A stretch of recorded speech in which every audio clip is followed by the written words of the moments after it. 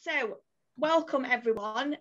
This is my first tech sessions of the year, so the best one that you could have come on. Probably going to be the best event of the year anywhere.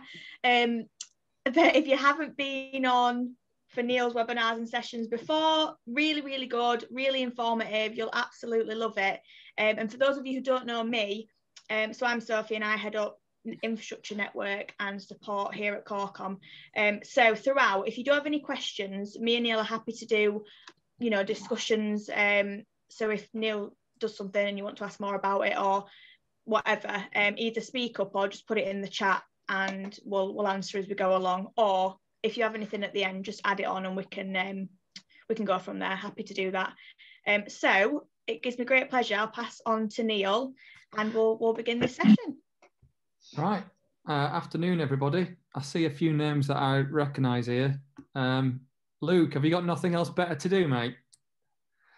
That's Luke down there. I don't know what you mean, mate. Yeah, I know. So yeah, welcome to this webinar. It is please be interactive and shout out and up for discussion. This might be at a level where it's teaching Granite to suck eggs, or it may be just for information or cementing some of the information that you already know. So it's about cloud connectivity. So my background is 25 years of networking and security. I'm the CTO and co-founder of a company called Cloud Gateway that's been around for about 5 years now. That we've built a network and security fabric, hybrid network one at that.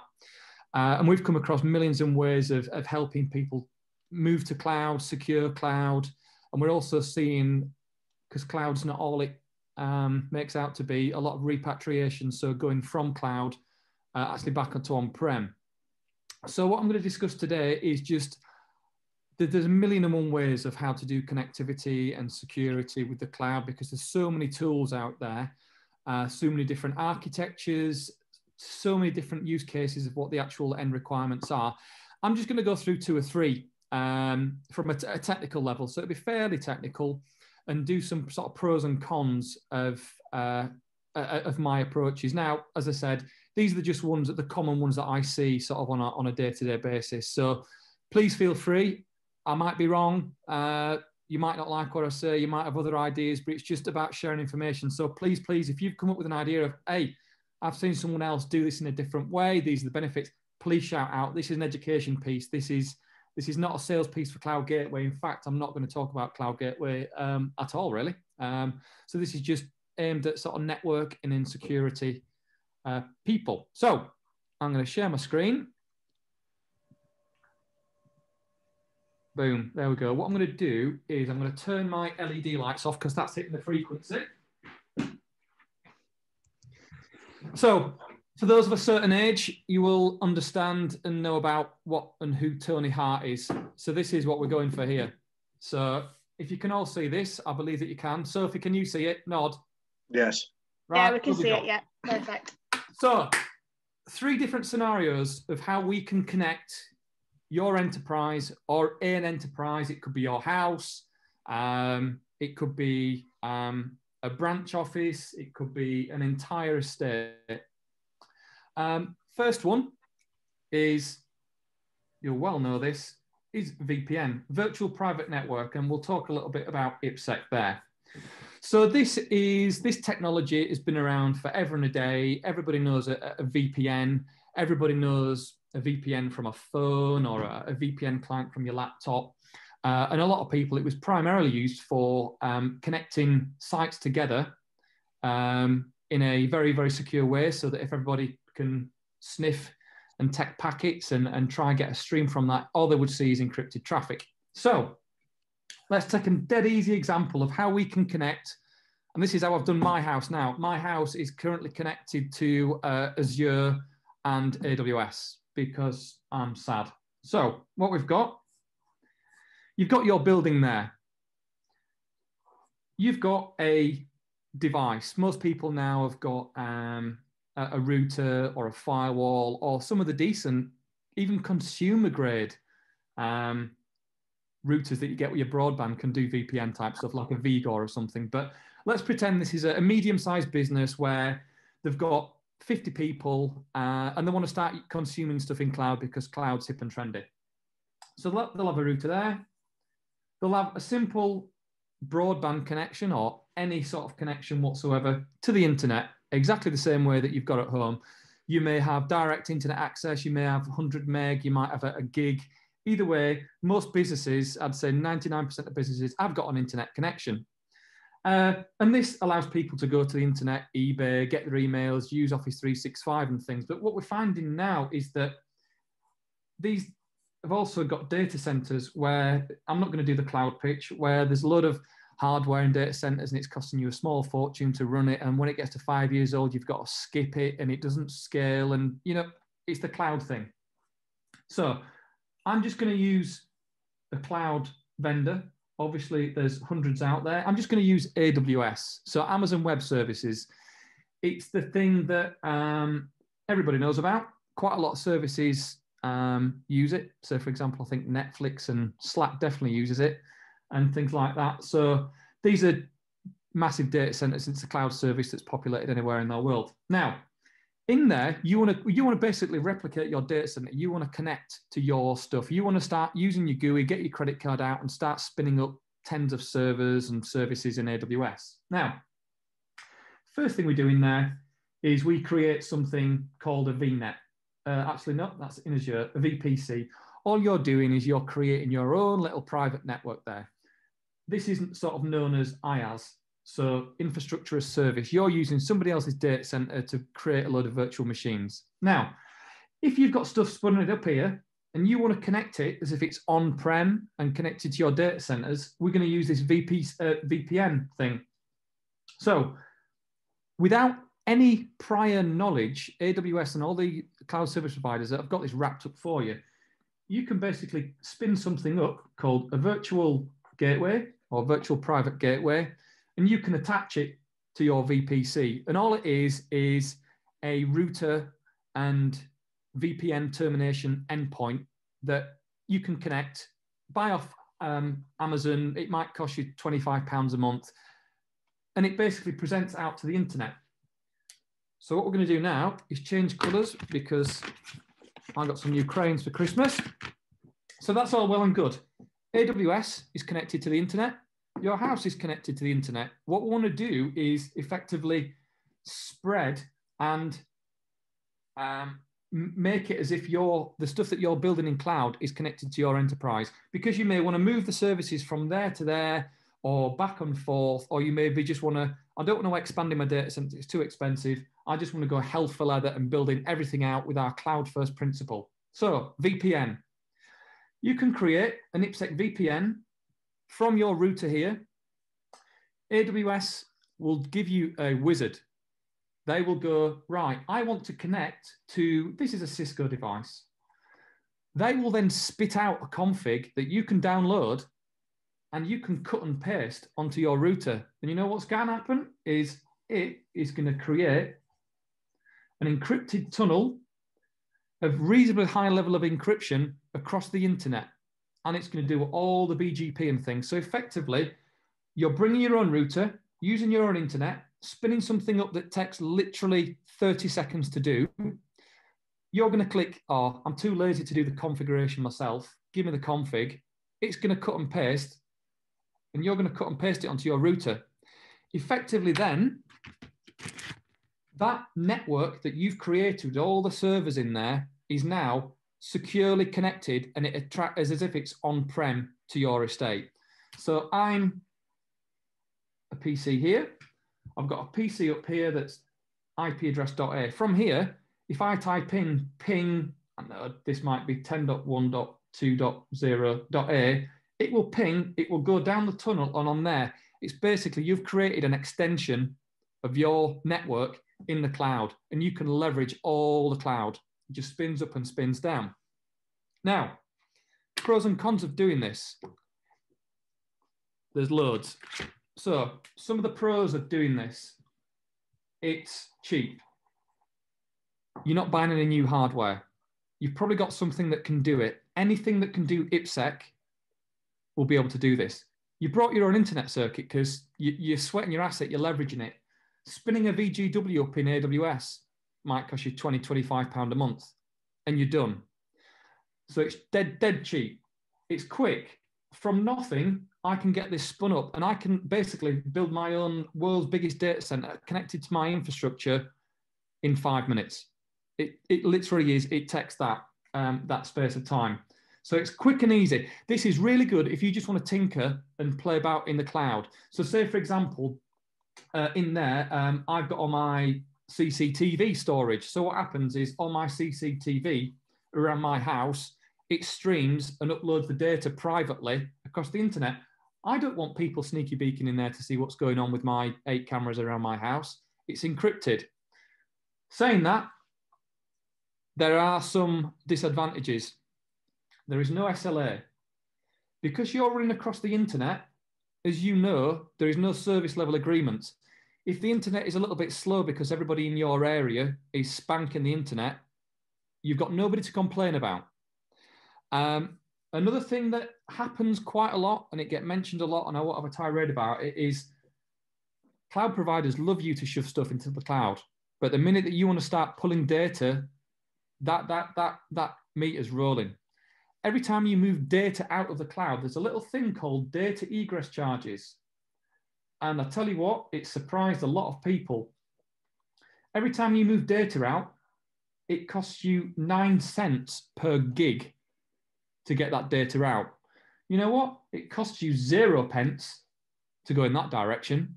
They love you to shove all the stuff in the cloud. But the minute you want to start consuming service, and let's be frank about it, when you download something from the cloud, it's moving in that direction. These are the bills. So every time you connect a site, any data that you transfer across that VPN, because it's going across the internet, you're going to get stung for 9 cents a gig. Then there's things on top, is that if you're going to do it properly, you need to put certificates and change your keys, because eventually you can get different levels of encryption and it'll take somebody longer. But in this day and age with quantum computing, if somebody really wanted to, now nobody's going to really bother about my CCTV footage from my house, but if you're a financial institution and you're moving data around, if somebody, I don't know, the Ruskies decide to capture a load of data, it's all well and good now because you're encrypted. But soon, what will be happening is they can crack that encryption with the way that quantum computing is running on, and it's going to be a smaller and smaller time period before they can actually decrypt. Now, if it's data that's moving back and forth, that's fine. But what if it's healthcare data? So say, for example, I take this to the really extreme. A private hospital that's, say, doing the royal family, moving data around, the Russians or the Chinese managed to get hold of some data. It's encrypted for the minute.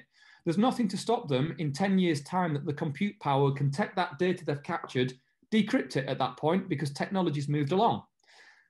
And they've got data about little Prince Jeff, that he's allergic to peanuts.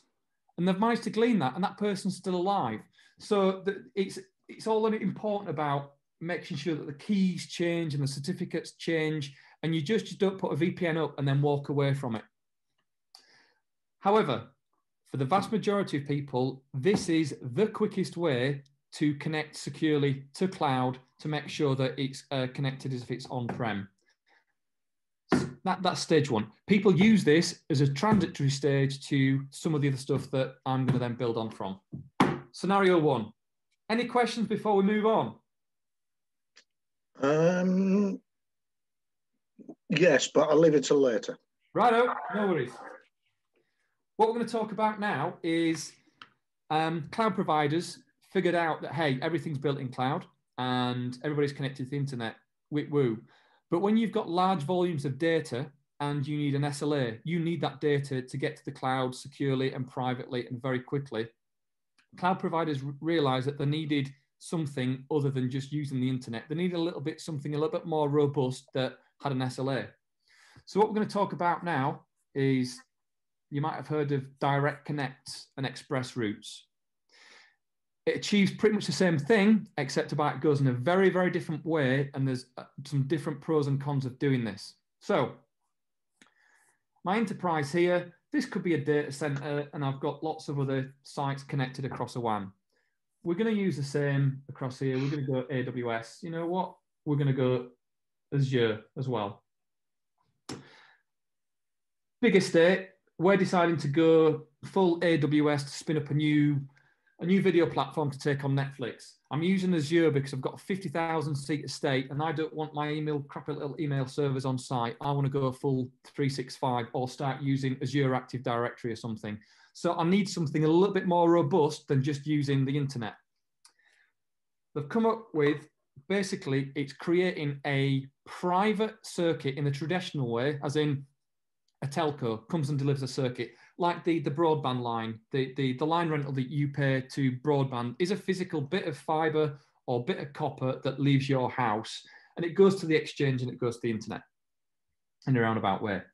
What these are effectively putting private circuits into your estate. So what happens is you've got a router on your site in your data center. In AWS, they will create something, it's called Direct Connect, abbreviated as DX. All it's doing is effectively replicating that virtual gateway. And what we're doing here is we go into a telco. I don't know, it could be BT, it could be Vodafone, it could be Colt, it could actually be Cloud Gateway because we've got the capability, or Elite or somebody like that, where it's a private circuit. It's not going across the internet. And effectively you can go, right, I want big boy pipes. I want 10 gig because I'm really going to start smashing up and using AWS as my main fabric for everything. In Azure land, exactly the same concept, except down here, I think it's called also called a VGW. It's called Express Route. And all it is exactly the same way. You go to a telco provider, they will dig up a hole in the road and they will provide you a circuit. On the end of that circuit is your private AWS environment or your Azure environment. So again, here we've got a standard router, doesn't need to do encryption. That's one of the benefits we'll go through. And then they will connect into Azure that way. And again, on this one, I'm not doing as much. I want 1 gig circuit. Again, you can use all these telco providers. So what this is doing over the IPsec version is it's not putting extra strain on your internet circuit. It's got nothing to do with that. These are private dedicated circuits. So with that, it's dedicated, which means that if you don't need it, there's no real reason to put encryption over the top of it. However, I've worked for many government agencies that we've done within Cloud Gateway, and even though it is private, you still want a level of, I still don't trust anybody end to end, because this is basically, that's somebody else's network in the middle that you're using. So it's dedicated. There's no reason for having IPsec and the overheads with that. You can do quality of service and SLA. So if this goes down, or your expected latency between there, maybe you're a financial institution that's doing trading, that say, I've got an SLA that it needs to get there in 25 milliseconds. If that starts going through the roof, you can actually pick up the phone and start complaining. Why is this running like a dog? Why is it taking so long? Why is the jitter on there? You've got somebody to complain about. And because it's private, they can do something about it. You can also do quality of service, that if you had, say, 10 gig, you could say real-time business traffic gets prioritized over people watching cat videos. Simple stuff like that. You can't do that really across the internet. You can do it across there. Even though you're moving data in and out of the cloud, the good benefit of doing it this way is, instead of it being 9 cents a gig to pull data out, they're letting you off a little bit. It's actually only 2 cents a gigabyte. So your reduction in data egress charges is a lot less.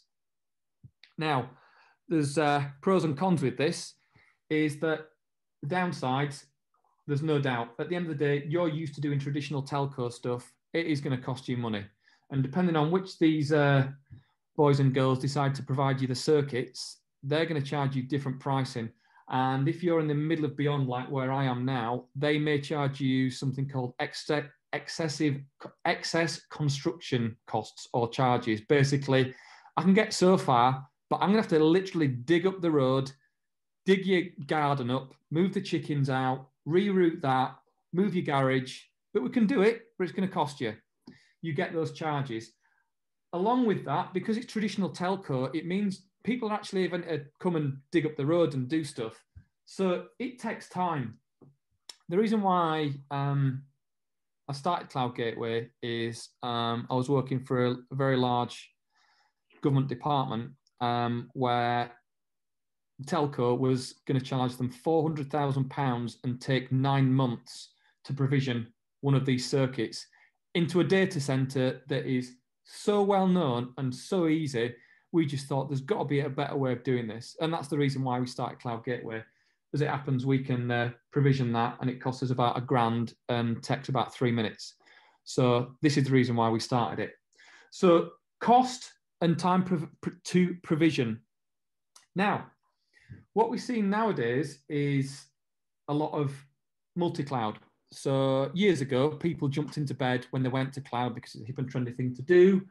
You jumped into bed with Amazon or you jumped into bed with Microsoft. And that's just the way the world was at the time.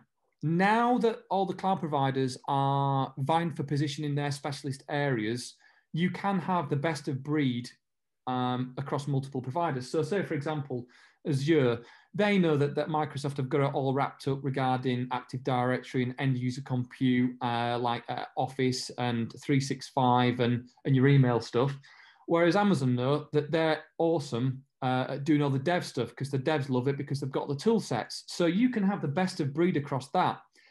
Downside of doing this method is, oh, well, I've got stuff in Amazon, but it needs to speak to stuff in Azure, or I want the same for Azure. So what you end up doing is, for every single cloud provider that you may go with, I don't know, let's not leave Oracle out if you're a big Oracle house, you're going to have to provision one of these circuits and to make them diverse for every single cloud provider out there. If you're really going to go full balls out of moving everything to cloud, you're going to have to be able to do that. Now, what we're finding nowadays as well is you might have some end user and compute stuff in here that talks to AWS, some back-end service. To get them to speak to each other, you're going to be backhauling traffic this way. Yes, you can set up internet VPNs across that way, but we've discussed about what AWS VPNs can do. Yes, they're quick, they're cheap, there's no SLA, you have to do encryption, there's a bit of a management overhead.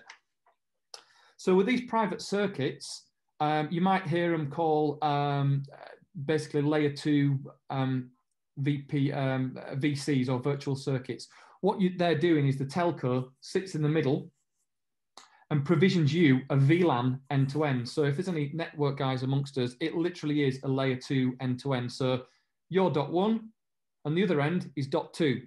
And then you run BGP across it and away you go. You can do what you want there.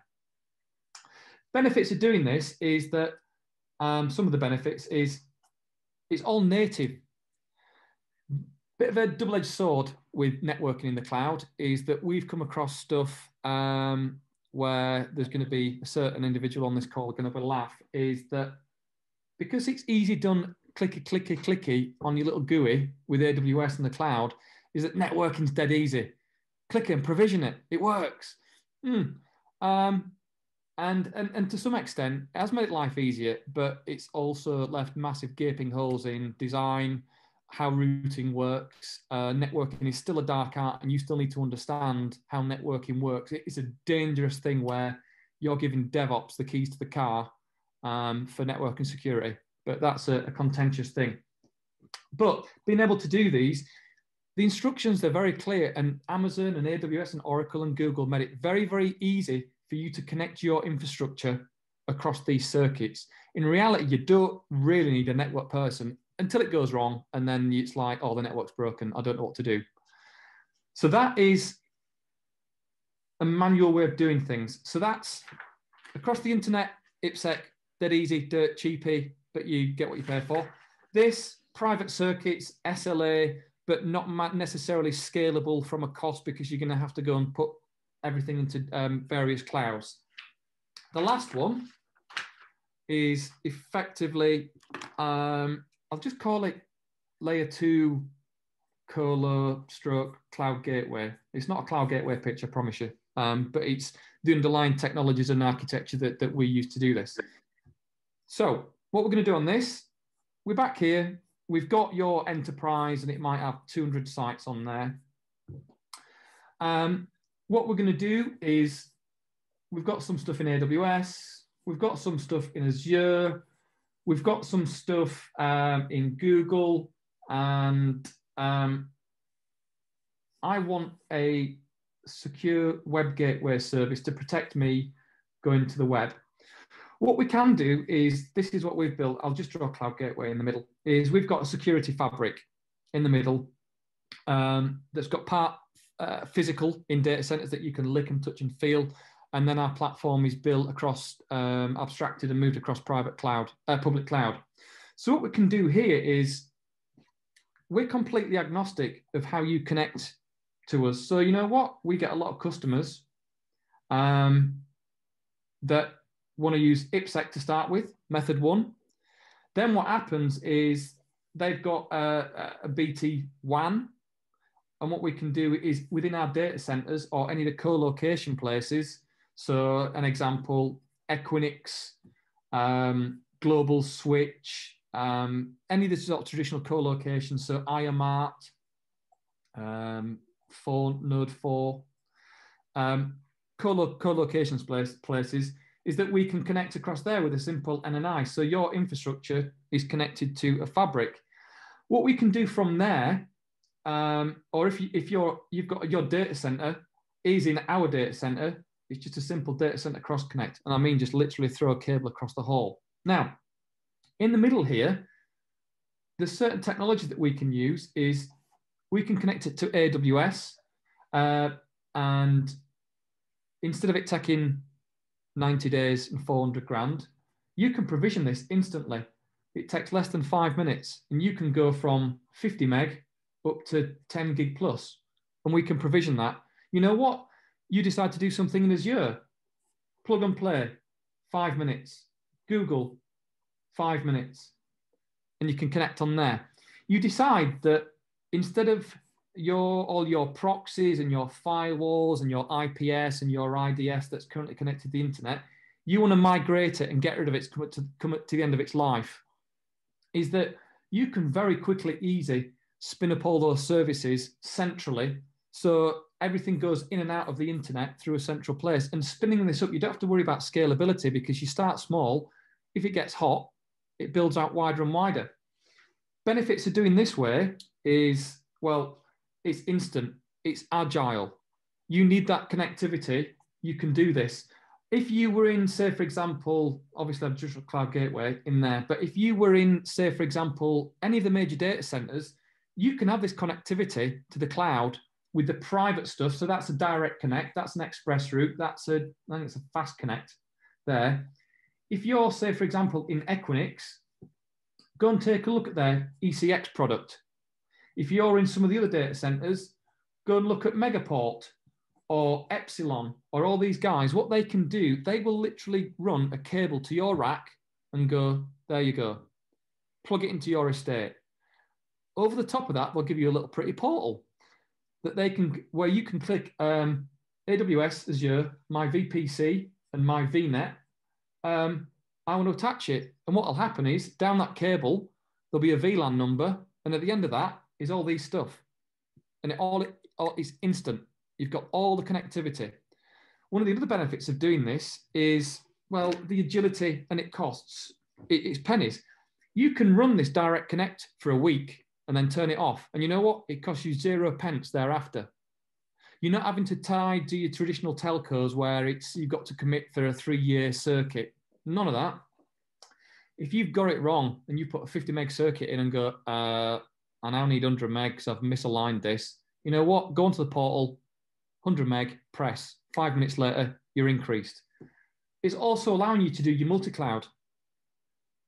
You can do all this and back on there and all these different directions. And basically, you've created an overlay network in seconds. Downsides, yes. You have to be, it's going to be a managed service, or you're going to have to go into a colo. Benefits still are, it's all dedicated. So you have to get to those points. Now, I've mentioned mentioned connectivity all over this. We've got to bear in mind security is that we look at this architecture and we do it across multiple clients. In fact, one of the very big clients that we've got currently on this call, we do this for them. So I mentioned secure web gateway services. This becomes your ingress and egress point out to the internet. What you can do is, instead of having internet gateways everywhere there and you have no idea of what's coming into your environment, if you let something in the front door there, that is effectively on the inside of your environment at that point. We do an architecture called, it's a walled garden approach. So DevOps, through compliance, or anybody else, are not allowed to put internet gateways into any of these sites. What you effectively do is you're routing down those pipes and you go out of a central point so that you've got the corporate governance and the security in the middle there. So these people out here, if I'm down here and I want to go on eBay, it's going through there. I get full security and visibility. So what you're effectively doing is you're consolidating all the security services into a more scalable model, flexible model, turn it on, turn it off, kill it, plug and play from a networking perspective, and away you go. Now, security-wise, inside the cloud, up until recently, the security is not good at all in the cloud, out the box. So, for example, if you do network or my first VM in Azure, you spin up a VM, it's a Windows box. I was stunned to find that that box left RDP open directly to the internet. From a security perspective, I was like, that cannot be the default way of doing things. That is insane. And it's true, and it still stands. But there's other sort of mitigations on that. Between stuff, you've probably heard of network security groups or security groups. That is effectively on every single VM, there's a tiny firewall that wraps around the actual instance itself in VM. These only run at layer 3, layer 4. They're layer 3, layer 4. They're effectively packet filters. So you're stopping servers from speaking to each other, or people speaking to those servers that are not meant to be there. It is absolutely not a secure or wholly secure way of doing things.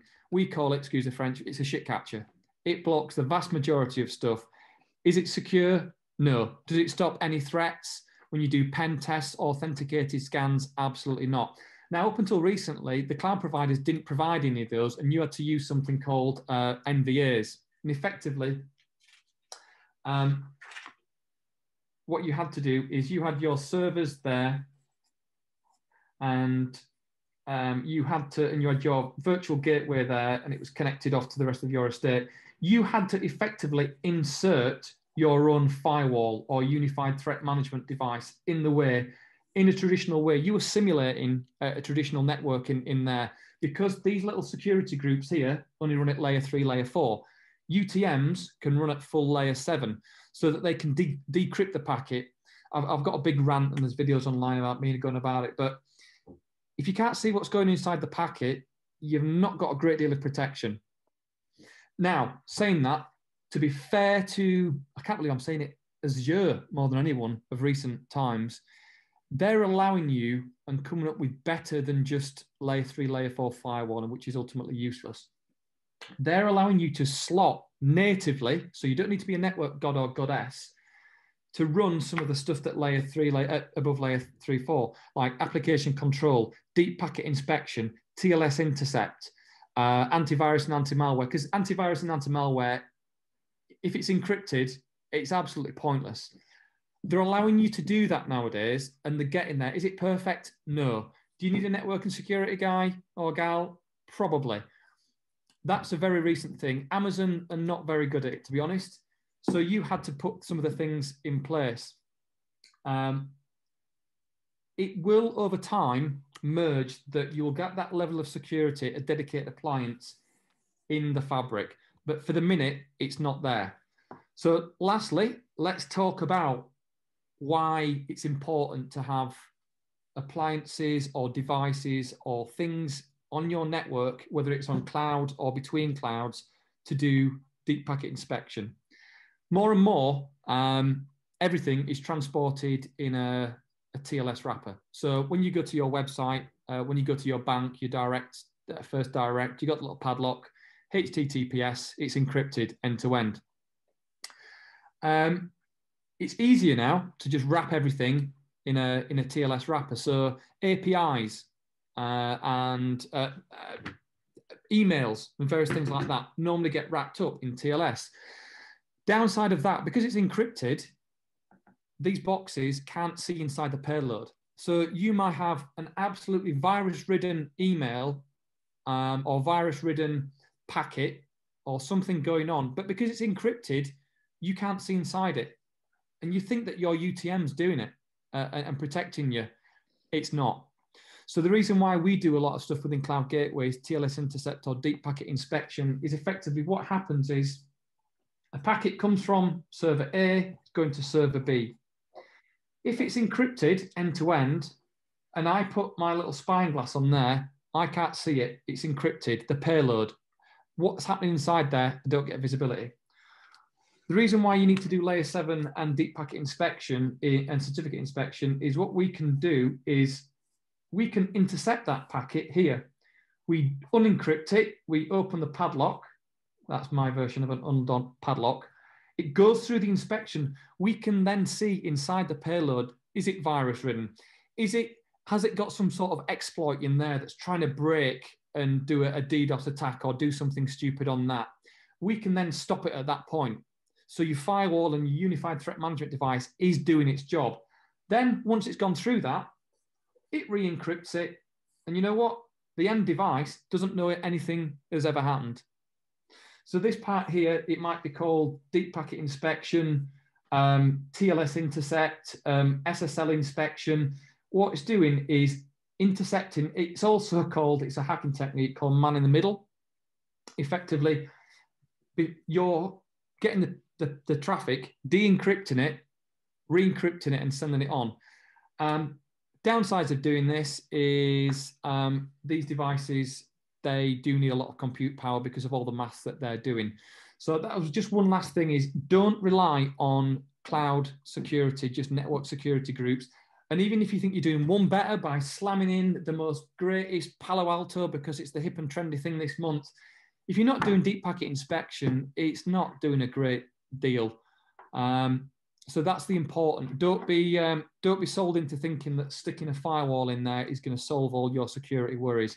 It's not. You need to be able to do that properly. So on that note, thank you for listening. Quick overview.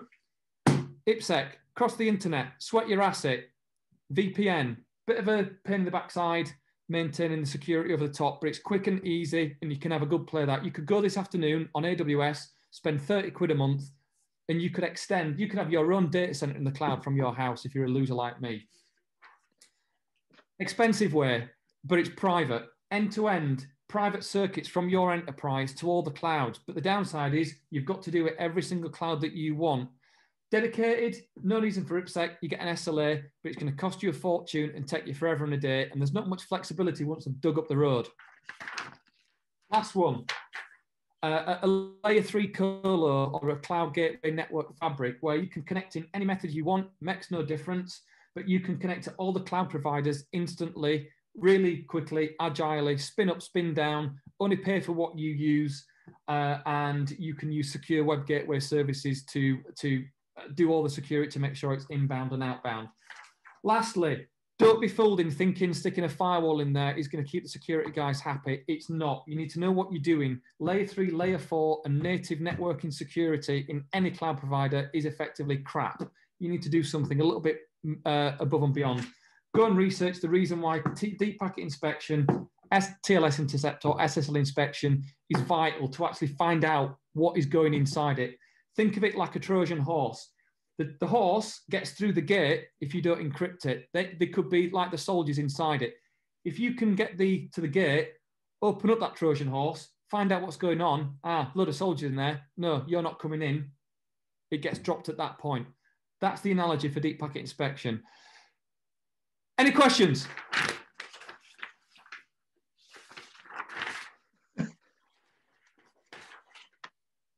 Dave, you had one.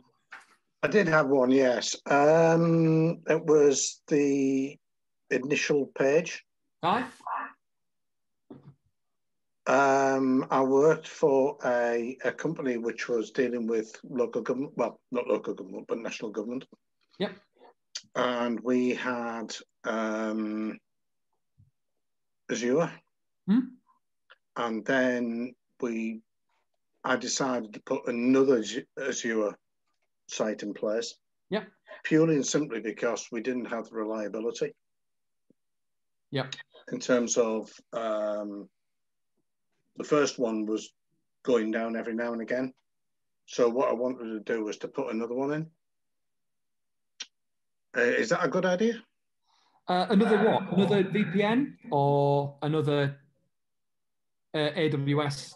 Sorry, Azure Cloud. Another Azure Cloud. So we'd end up with basically two. There's no reason to do that if you do the architectural best principles. So say, for example, is if you're seeing stuff go down, I would probably point to the application guys and go, what's going on here? So yeah, we did that. In that case, someone needs a slap. So for example, in Azure, there's no excuse for it now. And this is the same across all cloud providers. I don't think it was down to the providers. I think it was down to the telecoms.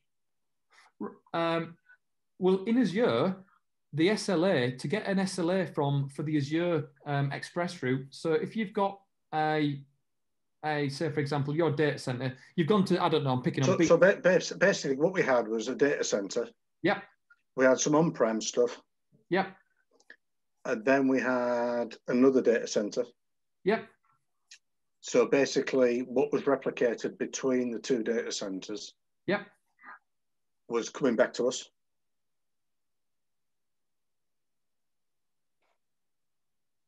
If that makes any sense? The replication was coming back to you? Yeah. So basically what you've got there is the big cloud. Yep. Is us. Yep. So the data center 1 and data center 2 yep. would be coming back to us, but it would be our information would be replicated straight back.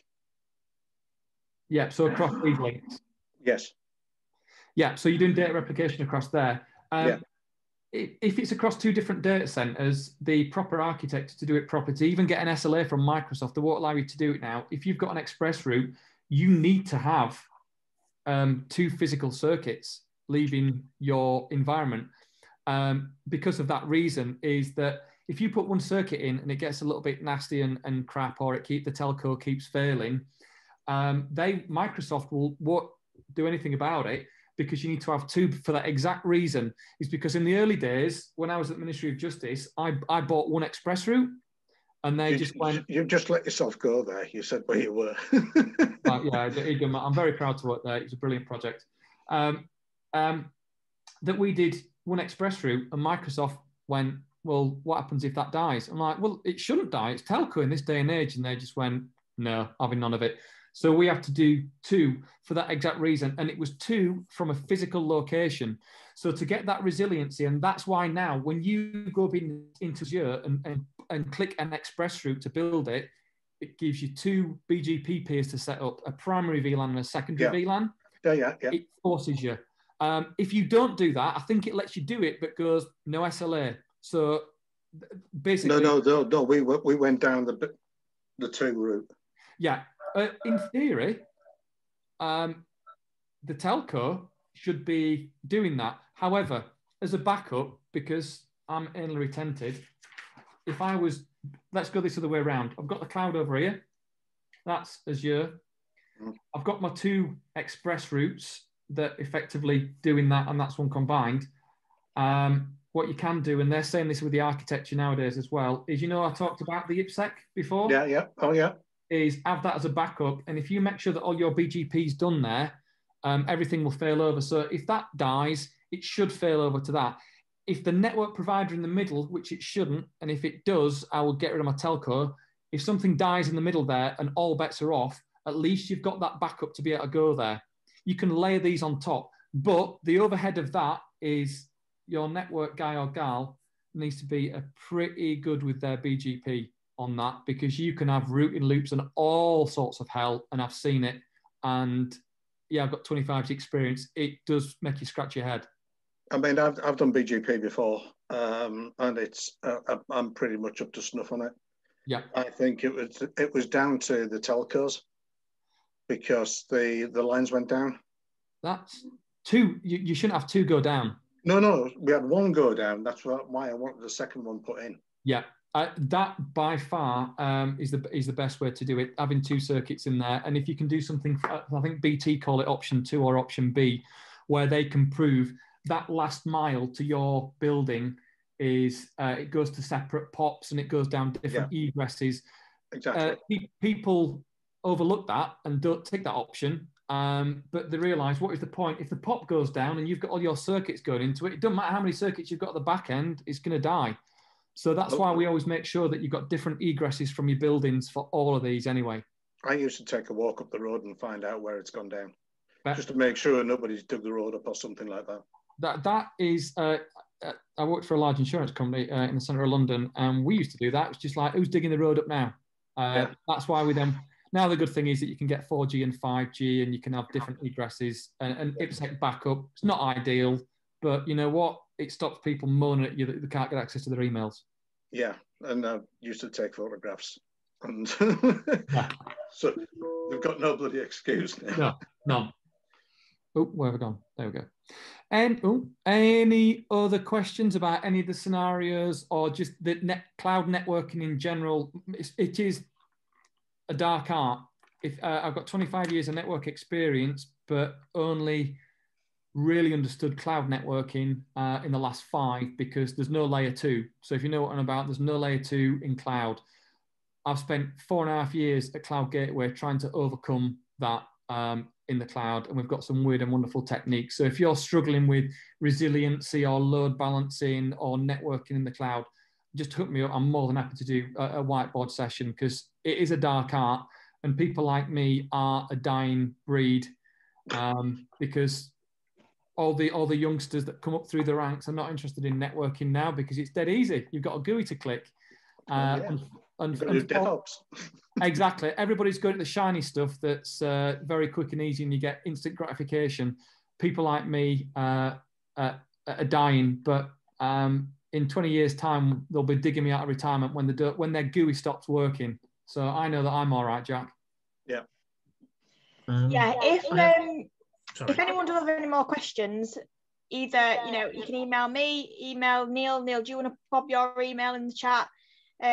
Or around network, cloud, anything. Like Neil says, he's got over 25 years experience. So yeah, if you do want anything answering, you can just put his email there, or just message me. Does anyone have question? Yeah, of course, Chris. Yeah, go for it. Elon Musk's Starlink, whatever he's calling it these days. Yeah, I got an email the other day asking if I want to pay £89 a month for it. No, it's coming out for beta in the UK now. Yeah, which is quite interesting. Just wondering what your thoughts are on using it as a backup link, or any useful sort of things for connecting out remote offices like this. Remote offices, we're doing a lot with 4G and 5G. At the end of the day, whether people like it or not, the UK is a tiny island in North Atlantic that's got fantastic comms. 4G coverage, 5G coverage, it's all a commodity now. Using satellite stuff, I've only ever had to do that with far away, dusty places that you really can't get to.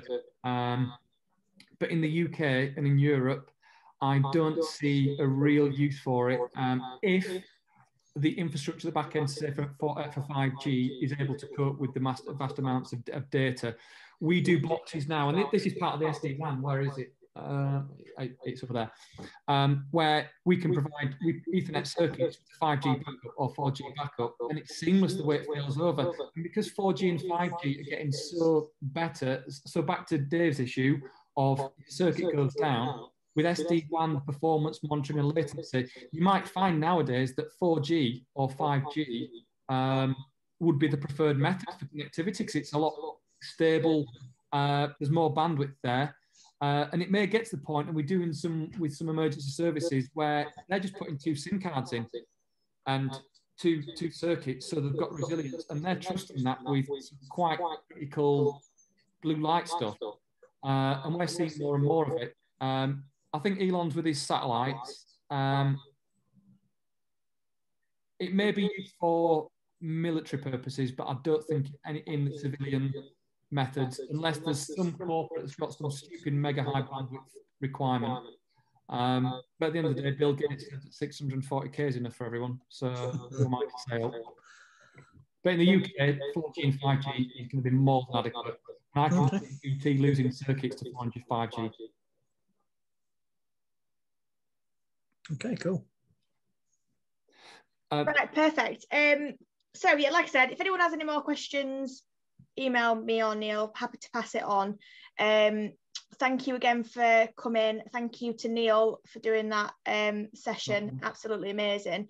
And like always, feedback is always helpful. So yeah, any feedback, and if you have got LinkedIn, if you can bob it on LinkedIn as well that you've been and enjoyed it, that's massively helpful as well.